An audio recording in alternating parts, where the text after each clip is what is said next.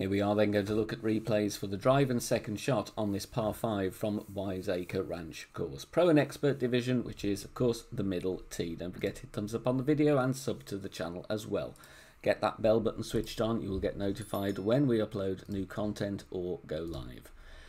We have a nasty wind angle here, and this one is from tournament play, so I'm going to use a berserker.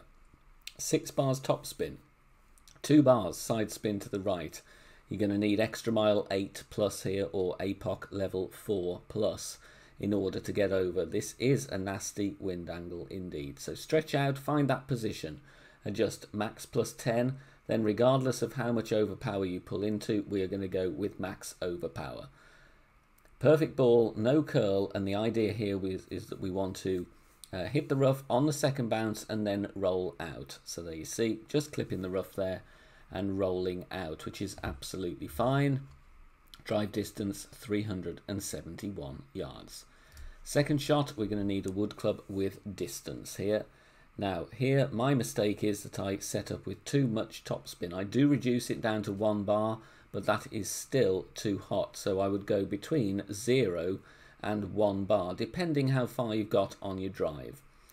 With that, we need 2 bars right spin, set up with the red ring touching the rough on the right with either the Cataclysm or the Big Dog. Either way, you need something with a lot of curl. 95 or 100 stat in curl is going to be what you need. Full right curl, even with a minor grate. This is going to be okay, but just a little bit hot with the top spin. So just reduce the top spin slightly. We still have a very, very safe eagle here though. Simple wedge, going to be in the hole all day and every day. But with this wind angle, we just want to secure that eagle. It is tricky. Good luck in your gameplay. And we'll see you all very soon. Take care. Bye for now.